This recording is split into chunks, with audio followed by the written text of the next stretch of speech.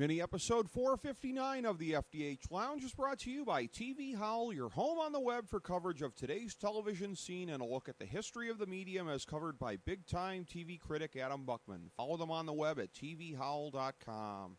The FDH Lounge. You want to schedule your life around it.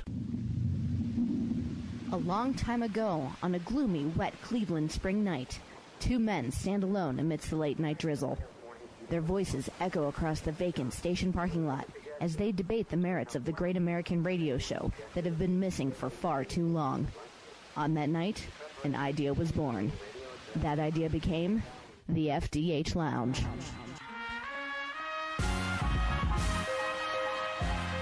Welcome to the FDH Lounge. Okay, everyone, it's the FDH Lounge. Rick Morris and Kyle Ross talking that good old NFL football. Today we are talking the NFC. We're previewing 2014, our third pass-through on this that we've done, looking at the NFL. We're looking at the NFC, the best and the worst teams in the NFC, the elite teams and the teams that Kyle Ross has deemed will not make the playoffs in 2014. So we'll be taking all these together. For anybody that would like to go back and check out what we said previously, because this is, again, we're just putting the cherry on the Sunday. We've already covered the NFC. We covered the NFC East in mini episode 399, the North in 403, the South in 406, and the West in 413. Additionally, we took a look at NFL win totals in mini episodes 441, 442, and 443. So we've covered a lot of this. It's just what we think since we last convened on this at the beginning of training camp. And you thought ESPN milked that cow for all it's worth. Hello. Hello. Yes. Yes, we're doing it. Hey, we're giving the people what they want. Football is one of our most popular things to cover. Yes, and by the way, this new setup you have here in the Foss studio has a real crossfire feel to it. A Yes. late 90s Bill Press, Pat Buchanan situation here going on. We are embracing debate today, Yes. no question Although about if you that. walk in, I'm sitting on the right, which doesn't make sense. If one were to walk in, that wouldn't Exactly. make sense. Should we switch seats that before would we do this? confuse people. That would be a little bit tough logistically here during the broadcast. So we'll just go with it. I didn't want to get up anyway. Yeah, neither one of us really wants to do that. No. We're settled in here. We're ready to talk NFC. We got the elite teams, and when you're talking about the elite teams in the NFC, we got four teams we're going to talk about, but we'll start with the two that are the best of the best, the two that essentially, in retrospect, played the real Super Bowl in the NFC Championship game, Seattle and San Francisco, the teams that, again, I think most people, myself included, would call 1 and 2 in the league coming into this season. Yes, I have them 1 and 2 coming into the year in my power rankings. Interesting that I think San Francisco, as I take a dramatic pause there, but I think San Francisco might have a slightly worse regular season than you think. Okay. Got some suspensions to deal with now. Alden Smith, that's one, I suppose, not some. But the injury to Bowman as well, that defense, You're some lumping holes. these things together because it doesn't matter why they're out as long as they are out. Yes, but Yeah. that's some key personnel that's Yes. out. New stadium. Statistics show that teams playing the first year in their new home stadium tend to surprisingly struggle, Okay. especially early. Okay. So a team that's been to 3 consecutive conference championship games, including 1 Super Bowl, San Francisco's kind of in that position right now where all that matters is getting it done in the playoffs. Yes. I think to them, compared to some of these other teams we're going to talk about here in the next couple minutes, home field advantage doesn't matter as much. It matters only in the sense that they obviously don't want to go to the Seattles, the Green Bays, the New Orleans. All those 3 teams all Right. hold tremendous home field advantages, particularly Seattle and New Orleans. But with San Francisco, I just think that maybe they're going to win less games than you think. Okay. That said, I think they're very dangerous in the playoffs. Okay. You know, when we will obviously be talking NFL on a week-to-week basis, and when it comes to playoff time, this is a team that I would not want to face at all. But I'm going to say San Francisco, only 10 wins. Okay. Seattle, team that I gave you at this time last year to win the Super Bowl, they did. They're my favorite again this year. I'm going to say 12 wins for them. They get the top seed again. Again, here's the thing with Seattle. Will their defense be as good as last year? Probably not, since it was historically great. We've seen that. We talked about that last year with Adrian Peterson. He was going to have a drop. You can't. It's very difficult to repeat a historically great season. Well, and according to the great Bill Barnwell at Grantland, very possibly the best secondary of all time based on how they performed last year. They might have been. People don't know this. Richard Sherman may be the second best player in that secondary, behind Earl Thomas. Sure, yeah, I can believe that. So maybe third behind Cam Chancellor. The 3 of them are pretty tight. Yes. And 1, 2, 3. Yes, I mean that's unbelievable. Yeah. So Seattle I've got as my number 1 at 12-4. The thing is, they're just not going to lose very much at home. No. Maybe they lost one time last year. They didn't lose at all at home the year before. So maybe they lose one again and go 5-3 on the road. That's 12-4. San Francisco I have 10-6, and the other bye, obviously, only one of those teams can get a bye. The other team I have getting the bye is Green Bay. Yeah. This is a team that should not have made the playoffs last year. I personally wrote about on my own, wrote about this in great detail, but Detroit certainly, and then Chicago, who had them at home in the final week of the regular season, both really fumbled it. They did. Green Bay, a team that missed Aaron Rodgers for 6 games last year, slides into the playoffs, wins the division at 8-7-1. Yeah. That shouldn't have happened. It's really interesting. In the Football Outsiders Almanac, they talked about that Green Bay is kind of the classic. They have the feel of the non-playoff team from last year that jumps up and gets the bye the next year, only they actually made the playoffs last year. So I've got them 12-4, second seed. And then New Orleans, 10-6. Again, they jumped from 7 to 11 wins. Remember, they were my big breakout team last year. They won't win quite as many this year, although they only do play 5 games outdoors. That's got to be beneficial. That's huge, but still, I only say 10 wins. So Seattle and Green Bay, I think, might win a few more than you think, which is why I have them as the top 2 seeds. New Orleans and San Francisco, certainly double-digit win teams, safely in the playoffs. Those are my top 4. We don't differ very much on these. I've got Seattle 12-4, San Francisco 11-5, New Orleans 11-5, Green Bay 11-5. Green Bay getting the second bye, according to my calculations. San Francisco, fun fact here, if they make the playoffs as a wild card, it'll be, you mentioned stadiums before, it'll be the second consecutive year of a team making an NFL wild card right before they host a WrestleMania. In this case, WrestleMania 31 at the new Levi Stadium next year. You didn't know where I was going with that. No, actually, where I thought you were was the Super Bowl. Oh, okay. Being that this was an NFL telecast, an NFL program, yeah, they will also be hosting the Super Bowl next year. By the way, pick against them next year, San Francisco. Yeah, well, that's a great point as well. In 2 years, they've got it. Yeah. Spoiler alert: 2015, the San Francisco 49ers will not make the playoffs. Yeah. The pressure's on them this year to get it in before that. Especially because it's kind of an older roster, older than you think. Everyone sort of identifies this as a young team because of Kaepernick, right? But for the most part, there's a lot of veterans on this team. This team is, Seattle's a young team. San Francisco, not so much. Seattle had turned over the entire roster since about 2010. For San Francisco, it's been a slower churn, a little bit longer of a period of time, which is closer to the NFL norm, quite frankly, because what Seattle has done, that's another thing that's pretty historic, is getting that kind of a churn and getting that much of a quality replacement over a period of time. That kind of a transfusion generally takes longer. So again, you and I don't differ on this very much as far as those 4 teams, and we had covered a lot of this previously. Again, I do want to put over Green Bay in terms of I feel like they really, again, upgraded the defense a lot in the offseason. They're not an elite defense, but all they needed was to not be below average anymore, and I feel like they accomplished that. And again, it's really going to be very, very fascinating to see how they're going to match up to the other elite teams in the NFC, and to see how that journey goes. Because like you said, they are going to be playing a first-place schedule, which was unexpected based on how they went last year.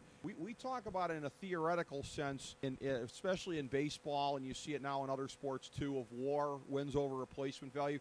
For Green Bay, we got to see in a very tangible manner last year what that means. Green Bay was a dog crap team without Aaron Rodgers. Remember how bad they got killed on Thanksgiving by Detroit? Horrible. They were a horrid team. They were bottom probably 8 in the league, I would say, without him.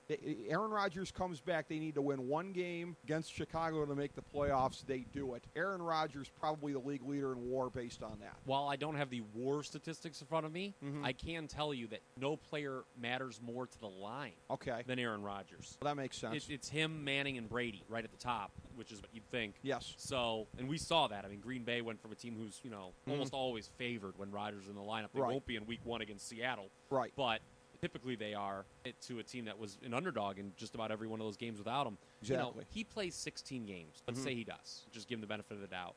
This is a team that the 2 previous years had won 15 and 11 games. Right. So, that 15's obviously a lot to call for. That was when they were coming off the Super Bowl, hitting on all cylinders. You and I loved them that year. They ran into that one of those fluky Giants teams, unfortunately. But you're obviously, to me, looking at a win total between 11 and 15 for this team. They're going to be very good. They also get their two toughest opponents. Pardon me, that's New Orleans. I was going to say gets their toughest opponents at home, Green Bay and San Francisco. Yeah. Going back to them. So that was just one more thing with New Orleans. A great point about them as well. That's going to matter an awful lot. Yeah, and they've won, by the way, another thing with the Saints. They've won 17 in a row at the Superdome when Sean Payton is the head coach. Ooh, okay. Taking away that, the year where the dictator Roger Goodell threw him out of the league. A very consequential statistic. So those are the best 4 teams in the NFC. We're going to be doing this, like we said, bell curve style, taking the best and the worst in a single segment. So we've gotten those out of the way. We now go to teams that you, Kyle, do not think will make the playoffs. We'll go to the NFC East. We're singling out only one team in there, a team that I have at 8-8 as part of the mediocrity clog in the middle there, but you've got them as a definitive will not make the playoffs team, a team that you're generally higher on than I am, the Dallas Cowboys. But their holes this year are a little bit more pronounced because of the offseason that they had, and there seems to be a little bit more gripping than usual going on in Big D, particularly with the recent Jerry Jones defending himself media tour. Are you talking about gripping? Yeah. Is that what we were referring to? Yeah. This Jerry Jones looks like he knows how to have a good time, huh? He does. Great owner. Yeah. Lousy general manager, though. How about them Cowboys?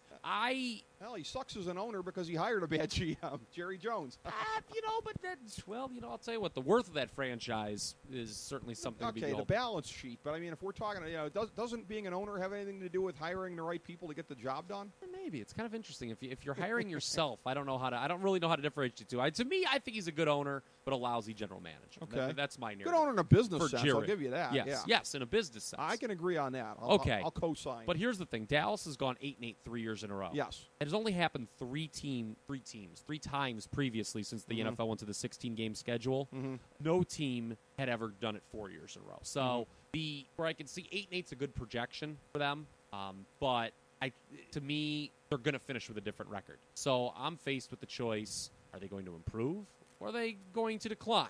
It's pretty simple. And when I look at this team, I just think decline is the more likely option. First of all, as I always do when talking about the Dallas Cowboys, I would like to point out that none of this is Tony Romo's fault. Tony Romo is the only quarterback in the league who could possibly be blamed for losing a 51-48 game, because Lord knows when your team loses 51-48, it's quarterback's fault. They have a very good offensive line, Dallas. He is good at padding his numbers in meaningless games. I don't think he padded him. I saw him go toe-to-toe with Peyton Manning for 3.5 quarters is what I saw in that game. Has a very good receiver in Des Bryant. DeMarco Murray's pretty good. The offensive line is actually probably top 5 in the league. But this defense looks really bad. Now, without DeMarco, where? Yeah, and they lost Sean Lee. Yeah. Like, this was one of the worst defenses in the league last year, and they lost their best players from that group. Yeah. And by their best players, I mean the only ones that were good. Like, they're going to give up a lot of points this year. And although I do want to defend, I do like to defend Romo because I think while not a top 5 quarterback by any means, he's never been there. I think he's been fringe top 10 for a long time and has been certainly better than most teams' quarterbacks, kind of since taking over that starting job. You got to wonder if his narrative is kind of over at this point. The idea that Tony Romo is all of a sudden going to take the next step in this is like his 8th year as a starter. Yeah. That seems a little far-fetched. Now he has a suspect back. Yes. You lard that on top of it. And Jason Garrett is a terrible head coach. I'm sorry. I mean, he might be a nice guy. I mean, Wade Phillips seemed like a nice guy before him. But local boy, university school. Yeah. Yes. But, again, to your point with Jones. Yeah.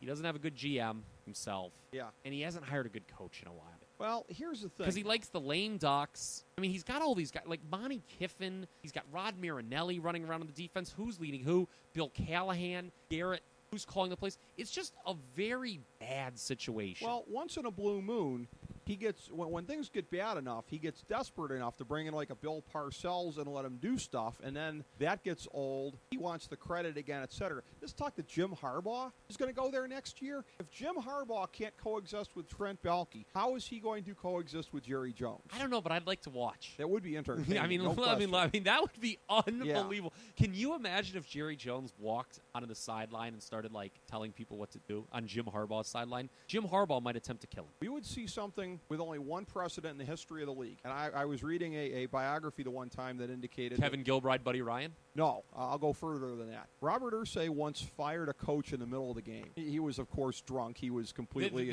drunk off his ass. Okay, this was in the 70s. Oh, was this like this is when Baltimore really kind of hit its nadir right before they moved? This was like mid-70s. They were still relevant. Oh. Did he fire Ted Marchibroda or did he promote Ted Marchibroda? I don't remember the specifics. Robert Irsay once fired a coach in the middle of the game. Okay, you'll see that because Harbaugh Harbaugh will tell him off, and Jerry Jones will give him the slitting throat gesture, and Harbaugh will be carried off the sidelines in the middle of the game. A couple quick notes on Dallas. Yeah. Of those 3 previous teams that had finished 8-8 3 straight years, okay, one. 99 Titans went to the Super Bowl, lost on the famous play to St. Louis, which stopped 1 yard short. The other 2 did not do very well. They fell to a combined 6-20-1. One of those, there was a strike-shortened season in there. Okay. There was a team from '83 in there. I can't remember who it was. I don't have which team. I think it might have been Green Bay. You can check on that. I think it's the Football Outsiders Almanac, quite frankly. Not to reference that for the second time in 5 minutes, but I will. And then the other thing, betting alert, listen to this. You're going to love this, Rick Morris. When favored under Jason Garrett, the Dallas Cowboys are 9-21-1 against the spread. Wow. That's horrible. Okay. As a dog, they're 16-7. Interesting. Keep that in mind. Yeah, so, I mean, basically, this is a team that gets to the Mendoza line in the most unconventional of ways. Usually, you see a team, they beat all the bad teams, lose to all the good teams. Right. Dallas just does it in such a bass-ackwards way. Right. But there'll be a decline this year. With that defense is too bad. And I was just talking about the 70s Colts a second ago here. Dallas, a big powerhouse of the 70s. The next team we're going to get to in the NFC North, another 70s powerhouse, the Minnesota Vikings. They were in the midst of a run where they would make the Super Bowl 4 times, losing all of them. Bud Grant manning the sidelines for those Super Bowls. I got them at 6-10 this year. To me, they were just about the easiest ones to put on this list. Unlike Dallas, where I kind of quibble a little bit about how bad they're going to be, I don't really quibble in the case of Minnesota. Now, again, 6-10 to me is not the mark of a horrible team. You're below average. Especially because that'd be one more win than they had last year. And, I'm the kind of guy that sees a decent difference between 5-11 and 6-10. Certainly more than 4-12 and 5-11. I think when you get to 6 wins, you're starting to you're within eyesight of respectability, and that's exactly what I would call Minnesota. 1 or 2 games go the other way, you're 500. You're not in respectability, but you can see it from here, and that's how I see Minnesota. I think that Zimmer is going to do a nice job of firing these guys up, getting the most out of them. The quarterback situation, one way or another. That's got to play its way out. That's the big thing here. Minnesota, to me, you really can't evaluate this team until Bridgewater's in there and we see him in real live regular season games. Right. Matt Castle, very clearly a placeholder. The Christian Ponder here is obviously come and gone at this point. I mean, at this time last year, though, if you recall, Ricky, you and I were both predicting, some doom for Minnesota. Yeah. Doom in the sense that we both saw through that mirage that was the 10-6 season 2 years ago. Right. This was a very clear candidate to regress last year, and regress they did. But the good news is for Minnesota, when you regress like that, there's kind of an uptick. It's the old plexiglass principle. Right.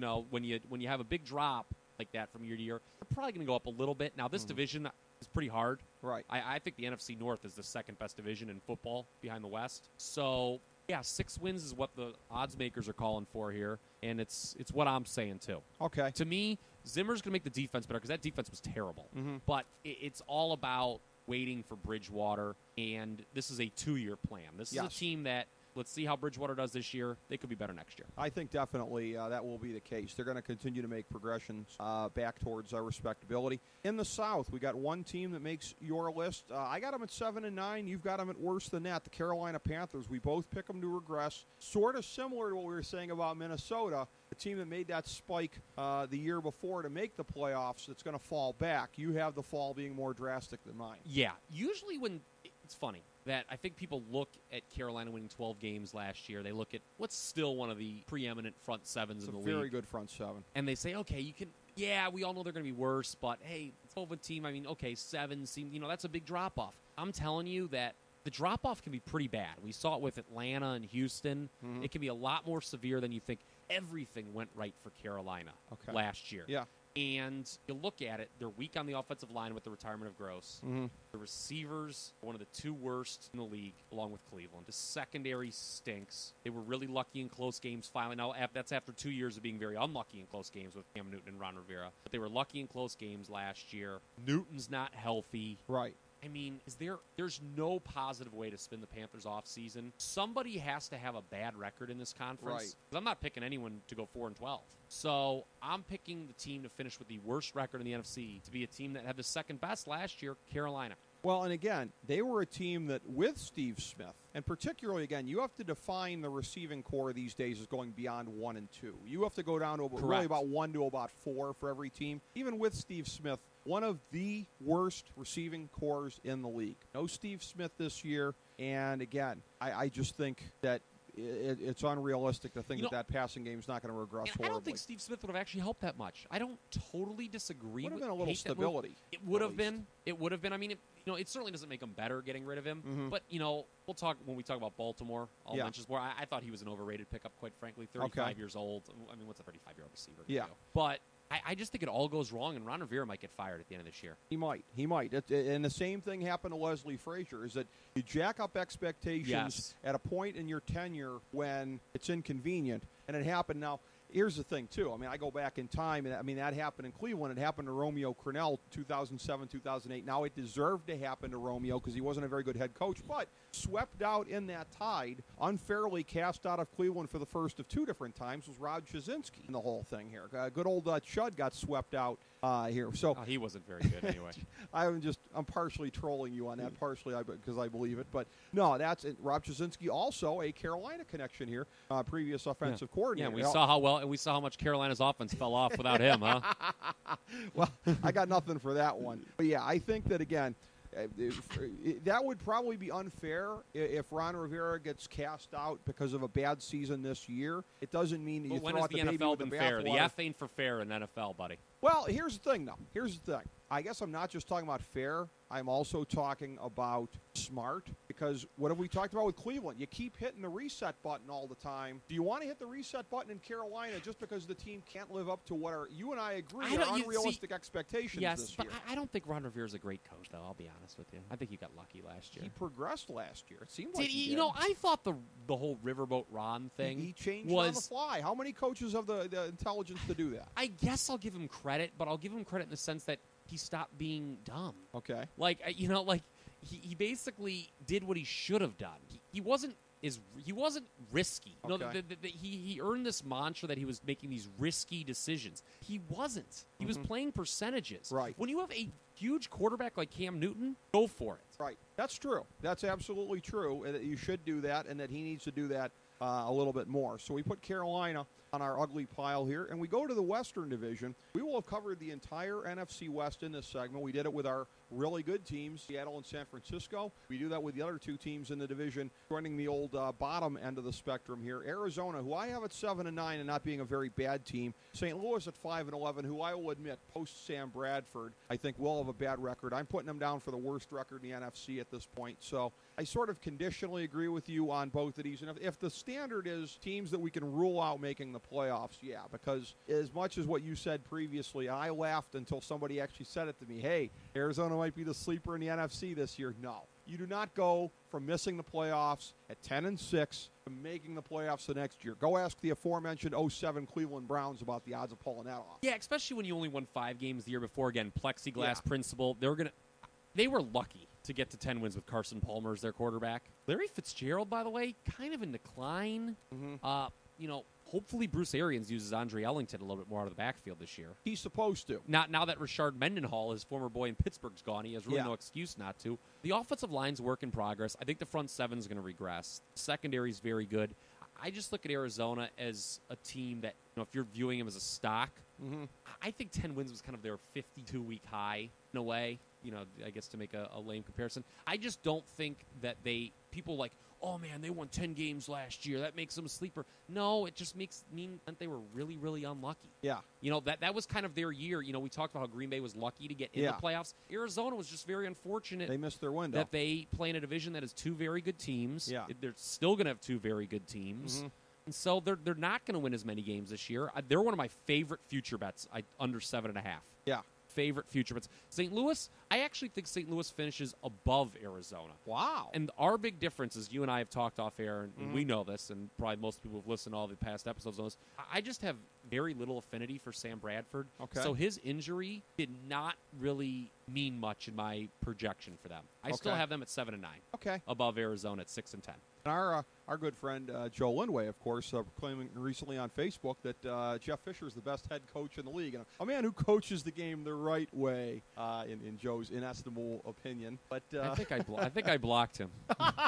Not Jeff Fisher. No, exactly. I don't think Bernie Kosar would agree with Joe Lindway on that either. By the way, after his classless comments. I mean, the thing is, people are like, oh well, three teams made the playoffs in one division last year, the AFC West. That's rare. It doesn't happen. It happens maybe once every other year. Yeah. It's tough to happen. So with St. Louis and Arizona are just screwed being in the same division as Seattle and San Francisco. And sometimes it's as simple as this: quarterback. Yeah. You got Russell Wilson and Colin Kaepernick. Yep. With two great defenses.